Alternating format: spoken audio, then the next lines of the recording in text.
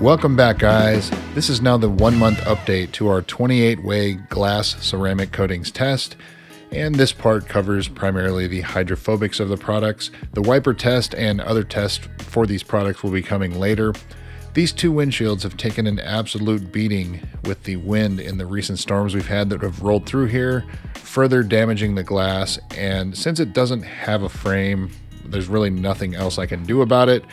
But it appears that it hasn't affected anything in regards to the performance, although it doesn't look pretty. I would equate this test of the hydrophobics more to if you were applying them to the side or back glass as opposed to your windscreen, which again, we are in the process of testing for that, and there will be a video eventually out on that. So with that out of the way, let's get to the wash. We'll foam it down using Chemical Guy's Honeydew Snow Foam, rinse it, foam it again, wash, and then of course rinse it before inspecting the hydrophobic properties of each of these products. If you would like to support the channel, and if there's a product that you like, you're going to purchase it anyway, please consider doing so through the links in the video description, as again it does help the channel out. And if you would otherwise like to support the channel, ways to do so are on your screen here.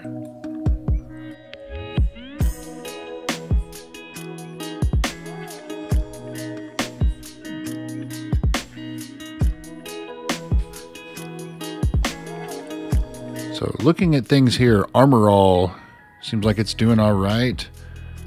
Adam's Glass Boost, it had slowly weakened over the first couple weeks, and it looks like it's continuing to do that. It is still repelling the water eventually, but remember, glass reacts a little bit differently than paint does. So Adam's Glass Boost, I don't know if we want to call that weak yet, but it's well on its way. Everything else on this windshield looks like it is performing as advertised, as intended. Pearl Nano, Rain-X, Meguiar's, Geon, Never Wet, Griots, all of them look exceptional, very hydrophobic. So for 30 days outside, 24 hours a day, 7 days a week, in the elements, looks like it's performing well. On the other one, IGL Window and DPC, both of those, I believe, well, and Drexler a little bit too. IGL Window, DPC, I think we're going to call those failed, 30 days. And CarPro Flyby 30, I think we may actually call that one weak. Look at that. You call that weak? I'm going to call that weak.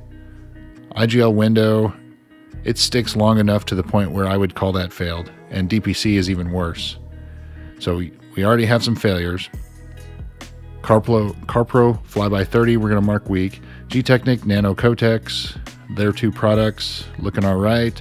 Glassparency, and oh, we got another one here. Ceramic Pro, it is failed, 30 days. Yep. System X, Glossit, and Shatter X. Shatter X is the one that says it's supposed to prevent actual glass shattering. Actually, it looks like it's holding up its end of the bargain on that. We may have to do some testing on that in regards to the shatter resistance. But yeah, you can see CarPro Flyby 30, weak. IGL Window, DPC still sitting there. The water's still sticking to it.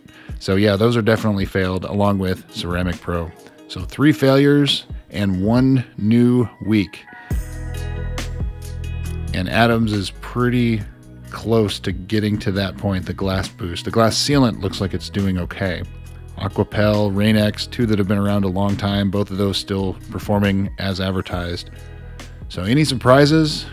I'd say all 3 of those that have failed are pretty surprising to me. IGL, DPC, and Ceramic Pro. At least 2 of those are pretty big names. If you guys have used any of these products, please let me know in the comments about how long you guys have gotten out of them, if they are performing similarly here for you. So looking really close, you can see Rain-X actually has a few water spots on the glass, and that's when I was looking at this in the sun, I just noticed that Rain-X had some water spots and the others not so much. It's really hard to see here. It looks like Adam's Glass Boost just slightly, but the vinyl adhesive that you're seeing behind it, that's what the kind of the unevenness is. It's there so you can see this on camera. If you try to film through a clear piece of glass, it's really hard to see on camera. That's why we're doing it this way.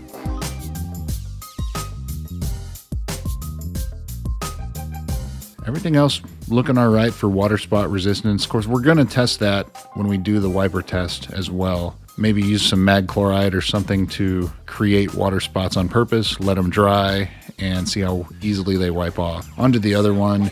Sun wasn't quite at the right angle for this, or I didn't have it angled at the right angle.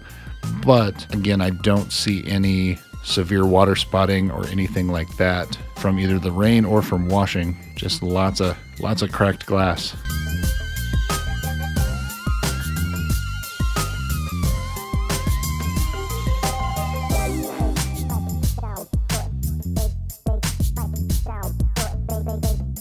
And a little bonus for you this month.